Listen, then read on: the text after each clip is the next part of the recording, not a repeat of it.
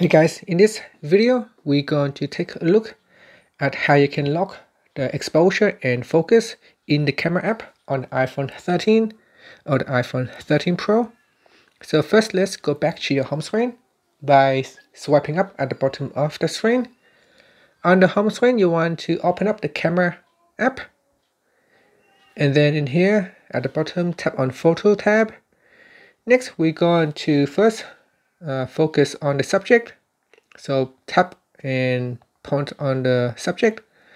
Next, to bring up the auto lock, you can touch and hold, and now you can see it will lock auto exposure and auto focus.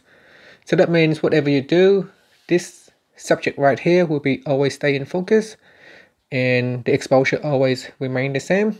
So it doesn't matter if the light outside is too bright or too dark.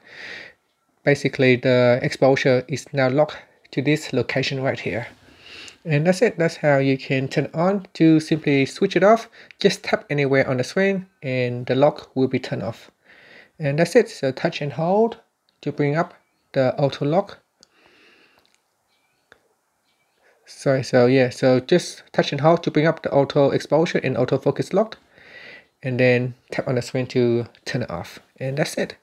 Thank you for watching this video. Please subscribe to my channel for more videos.